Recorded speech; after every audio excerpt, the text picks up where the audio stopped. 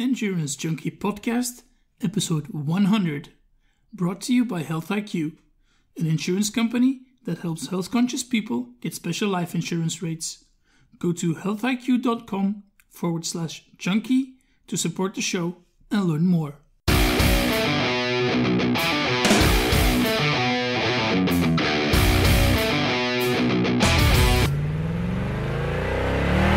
Hey Junkies, what's up? Thanks for joining me on this 100th episode of the Endurance Junkie Podcast, the show where I will be interviewing some of the fastest, smartest, and most inspiring people active in the endurance world today. And before we get going, I would quickly like to thank Health IQ for supporting. Many people in the endurance community have had trouble with how much they pay for their life insurance. And despite their own health-conscious lifestyle, they might get penalized for family history and BMI and stuff like that. Well, Health IQ has decided to change all that, and they use science and data to secure lower rates on life insurance. Like saving money on your car insurance for being a good driver, Health IQ saves you money on your life insurance for living a healthy lifestyle.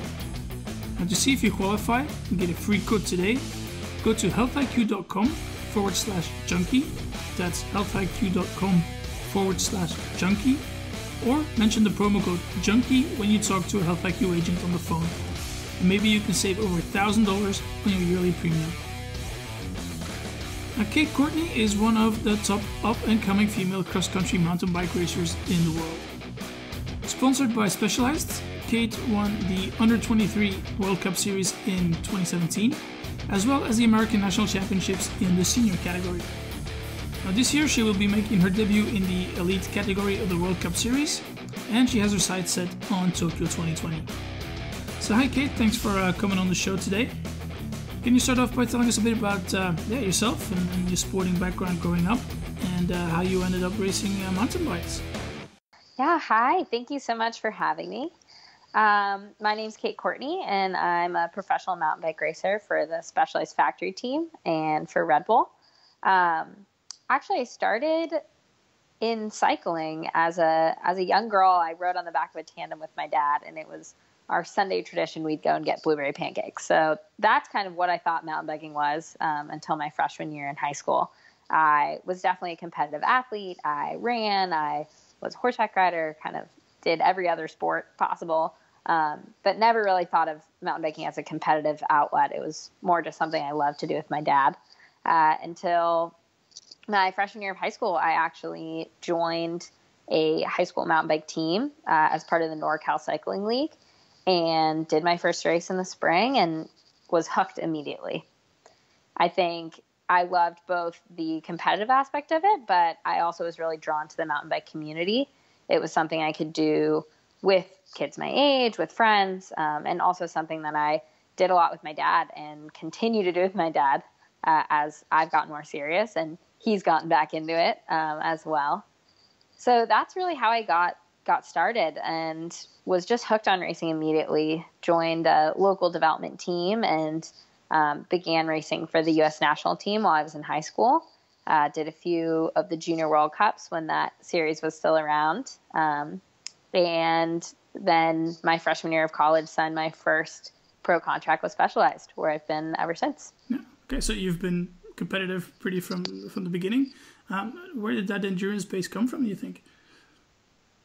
Yeah, I think I was a cross-country runner, so that definitely helped with endurance and, learning to train and be able to kind of do that longer format cross-country running training.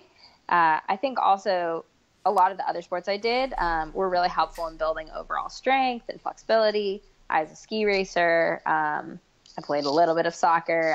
I did a lot of different things, and I think they all contributed to mountain biking in a different way.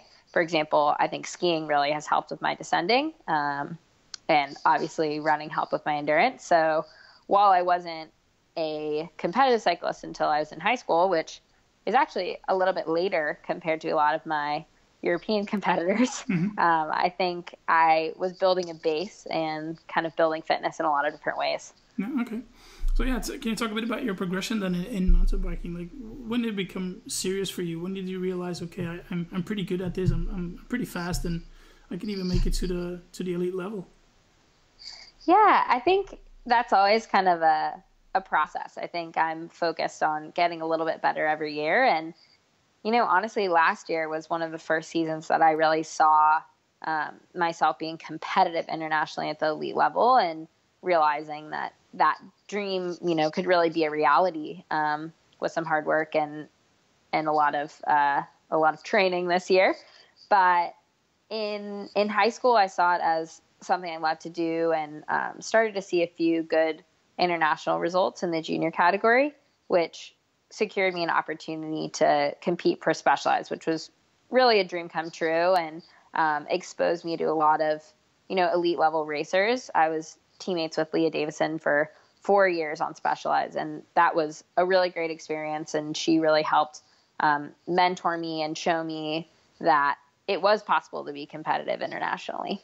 I think also my U23 experience was really critical for me. I decided to stay in U23 all 4 years. And I think the ability to just kind of get consistent results was huge for me. So, my first year U23, I was 8th in the World Cup overall. My second year, I was 4th. My third year, I was 2nd. And last year, I won the U overall. So I think when I won, people were, surprised and excited, which was a really incredible experience. But for me, it wasn't like an overnight, I just busted onto the scene kind of a victory. It was more of like a really slow, consistent progression. And I think for me, that's even more exciting because it means that, my layers and layers of training and hard work are really building on each other. And hopefully that's progress that I can sustain. Yeah, so it's definitely a case of, a couple of years of really base building and building fitness on top of each other and then improving as you go along. You always combined it as well with your studies. You just recently graduated from Stanford, I think, last summer. Yeah. So how was that to combine your studies with your training and your racing? Yeah, it was definitely a challenge. I think, training takes a lot of time, but the bigger thing is that it takes a lot of energy. And I actually work with a sports psychologist who always says it's not time management, it's energy management. So for me in college, it was difficult to have enough time to train and get my schoolwork done, but it was also difficult just to have enough energy in the day. So not to be so wrecked from a workout that I couldn't make it to class or participate or finish my schoolwork. So it really was a big balancing act and required some compromises on either side. Sometimes an assignment wasn't done maybe in the exact way I wanted it to be, or I had to not do something I wanted to do to get extra sleep that night because I had a hard workout. So there was a lot of just kind of, figuring it out as I went along and really trying to balance. But I also do think that it was a really important phase and a really important stage in my career because it did hold me back a little bit in a really positive way. I love to train. I love to ride my bike. And I think if I had had full time to do that, I would have burned out or trained too hard, where school really gave me an excuse to take an extra rest day in a week or really look after my body. And I think that's pretty key to consistency. Okay. So how did that switch go then? Because now you're a full-time athlete, no more school. So have you been able to find that balance as well? Yeah, I absolutely. I would say not being in school has been the biggest change to my training in the whole time that I've been cycling. So I can now train, 2 to 3 times harder than I was training in college, really. And that's primarily because of recovery. So it's not that I'm doing so much more on the bike. It's more that I can rest in between and come home and take a nap every day and make sure that I'm getting, proper nutrition and really just be on top of everything. So I think it has made a big difference and is coming at the perfect time as I gear up for elite. Yeah, okay. So what do you think you need to work on to make that step from under 23s to elite and make it there to the top level as well? Yeah, it's definitely an exciting year. I'll be making the jump up to the Elite World Cups. So in the past, I've only raced elite in the U.S. at the Pro XCTs.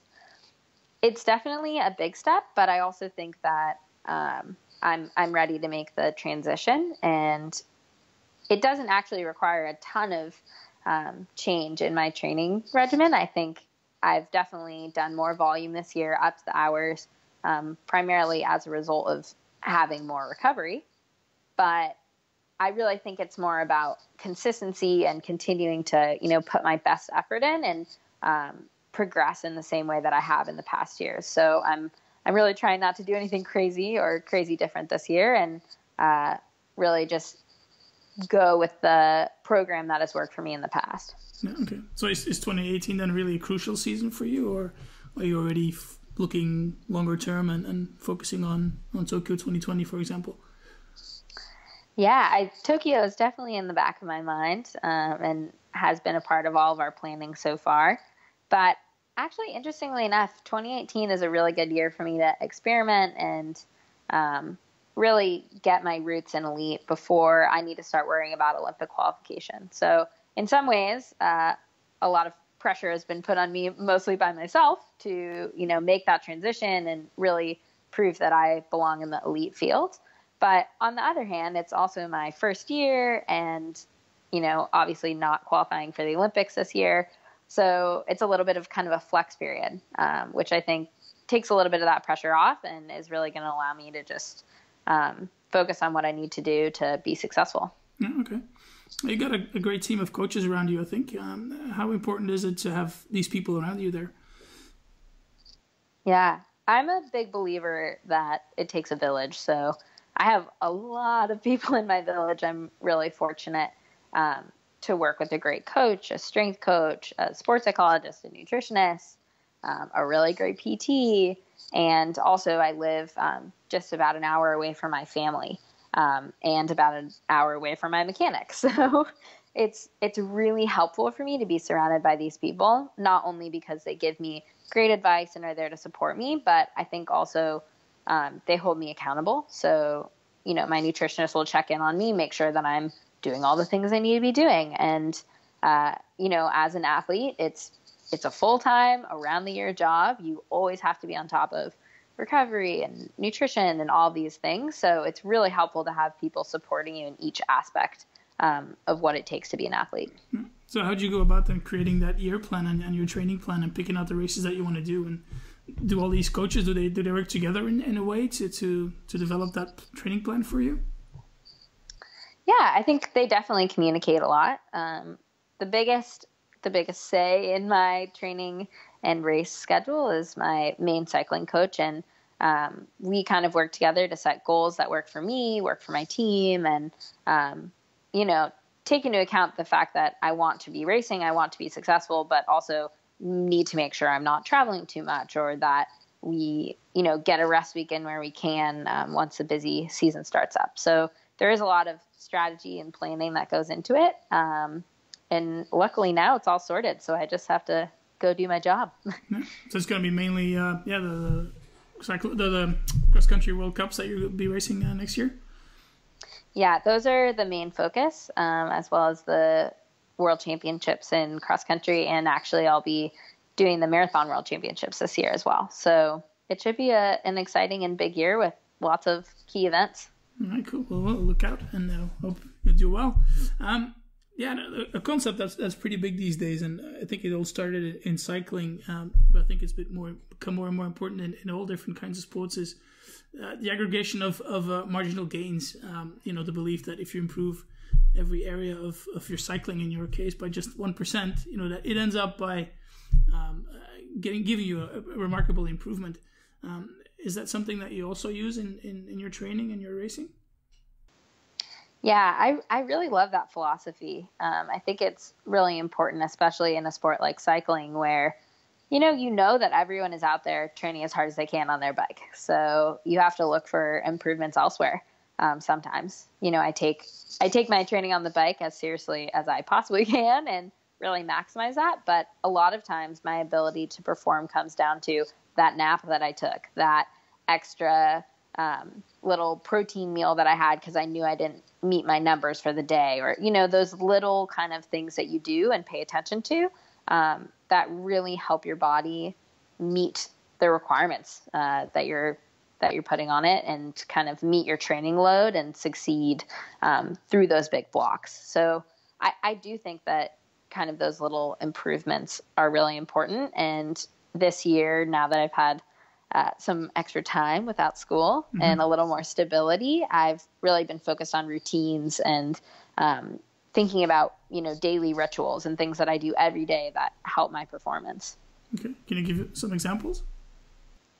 Yeah, I think I actually just wrote a cycling tips article on this. But, one of them is meditation. So that was really hard for me to incorporate in the past. It's one of those things that you wake up and want to do and then, procrastinate. One thing leads to another. It's the morning, you're busy, and it can kind of slip away from you. So I started doing a meditation immediately when I woke up in the morning and actually putting my phone outside of the room where I sleep. And I think that little ritual has actually made a huge difference because I don't look at my phone before I go to bed now. I don't look at it in the morning. It's much easier for me to do my meditation when I don't, pick up my electronic and see all the messages I got and all the things that I need to do that morning. And so it's really changed the way I go about my day. And I think that's important to recovery. It's important to sleep. It's important to well-being. And those little changes do, I think, add up to big improvements and to just feeling better on the bike. Yeah, okay. So how important is nutrition for you guys? I mean, does the fact that you spend so many hours in the saddle give you like a free range to eat whatever you want, or are you're pretty strict in what you put in your body? Yeah, I would say yes and no. I think on really big training days, you do burn a lot of calories cycling. It's one of the highest burning exercises you can do. So, it is really important to refuel. And oftentimes that means I get to eat a lot.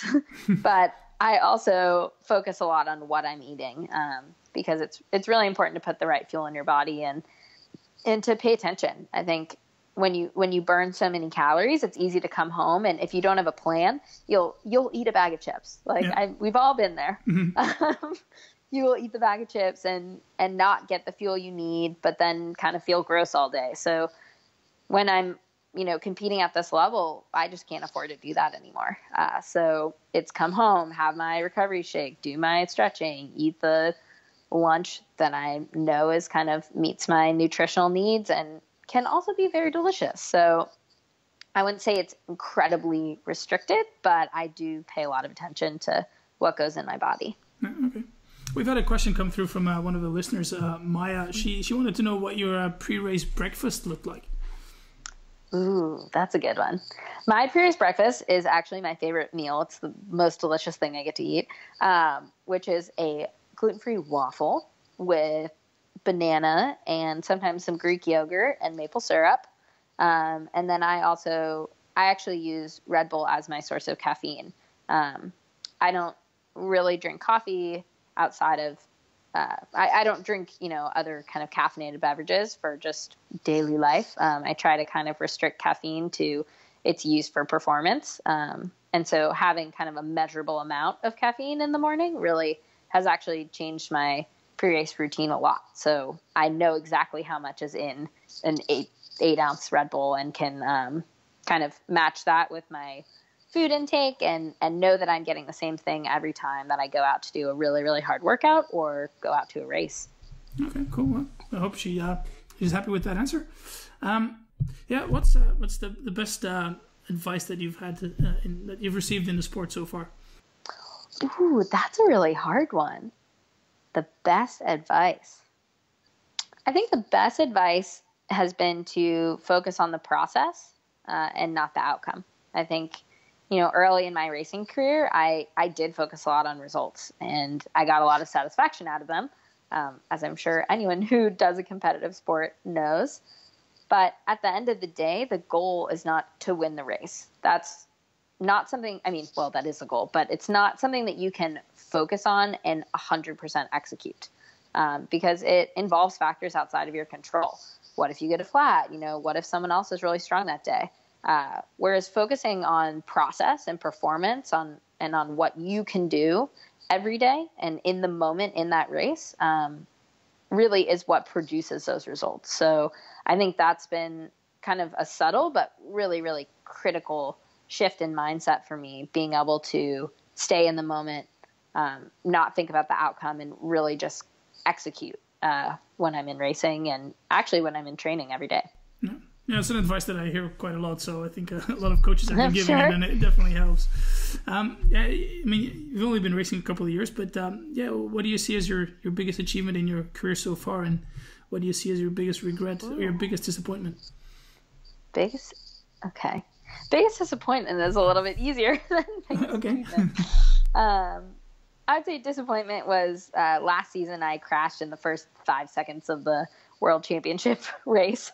So I had won the overall that year, and was really hoping not just to, win the race, but really to like have a really great performance and kind of be up there fighting for it. So I actually was able to salvage that event, and I did get the silver medal, which was a really incredible result for me, and also has proved to be very important for me, just knowing that things can go wrong in a race and you can still perform and still overcome and do a really good job. But I think it was disappointing not to have that kind of chance to fight for it from the beginning of that race. So that was disappointing. I think biggest achievement, I think last year I was really proud to win the World Cup overall. I think that the overall is a little bit undervalued in some ways because the World Championships is such a big event and it is so much more prestigious, but I think the overall really attests to consistency. So to win the overall, you have to show up at 6 races that range from May to August, and really be your best. And that's what I think, kind of reflects the consistency and focusing on those 1% gains every single day and being kind of uncompromising in your preparation. It really shows in those overall results because it means you showed up every time ready to do your best. Yeah, so it's about being consistent. Yeah, well, the fact that you messed up that start at the World Cup and then at the World Championships and then ended up second as well, showed definitely some mental strength and definitely also something to be proud of that you've been able to fight there during that race. Thank you. Yeah, it was a good kind of indication that the mental prep I was doing last year worked really well and prepared me to perform no matter what happened. Okay. What would constitute a perfect day for you? Perfect day. A perfect day would start with my waffle breakfast. Yeah, obviously. And then involve a very long bike ride and would end in tacos. That's not really healthy. It revolves around tacos. Tacos are not unhealthy. Okay. I would say. I think it's actually a really good food for after a hard effort.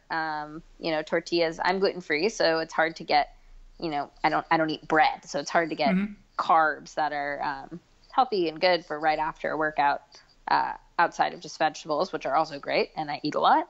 But a taco is a corn tortilla, so that has, some good carbs in it. Okay. Often it'll be a meat, and you can have some veggies with it, put some avocado on top, you get your healthy fats. I think for me, actually, it's a great recovery food, and it's also one of my favorite things, so that works. Okay. Well, one final one to finish it off. Okay.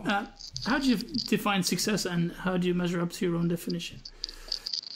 Ooh, that's another really hard one, or just a really good one.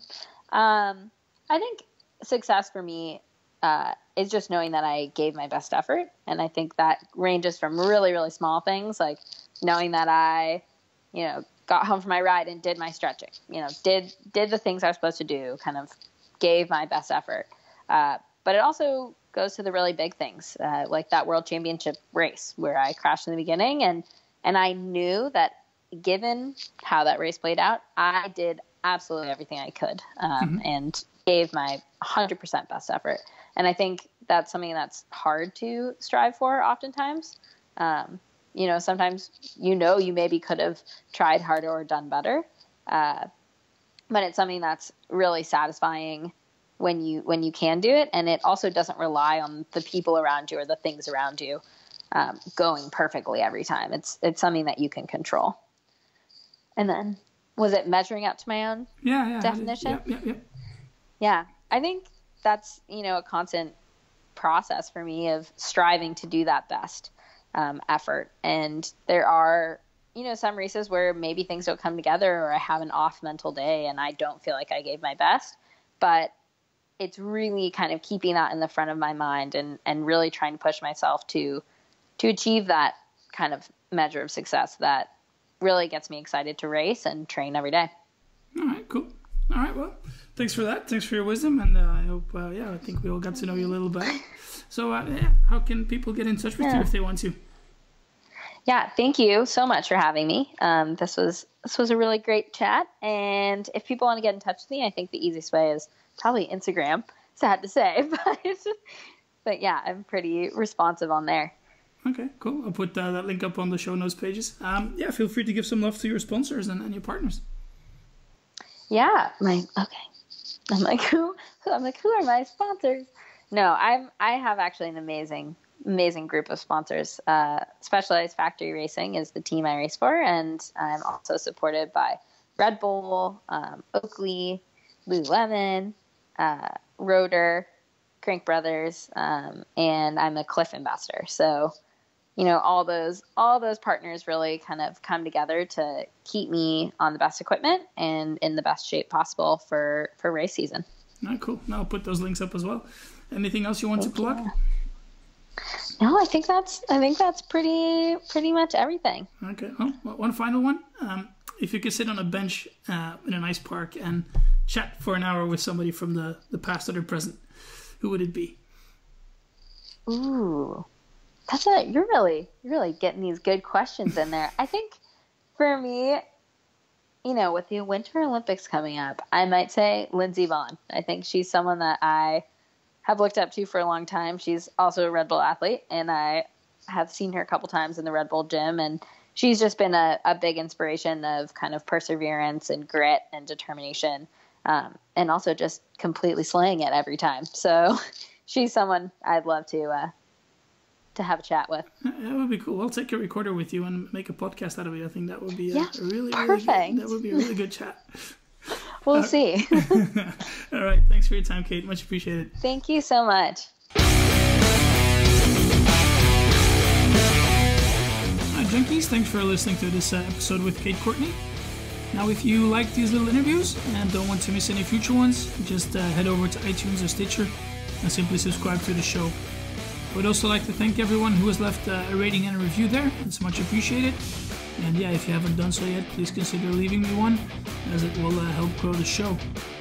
We're also on Spotify, so if that's your preferred medium, just search for Endurance Junkie Podcast in the search bar, and you will find the show no problem.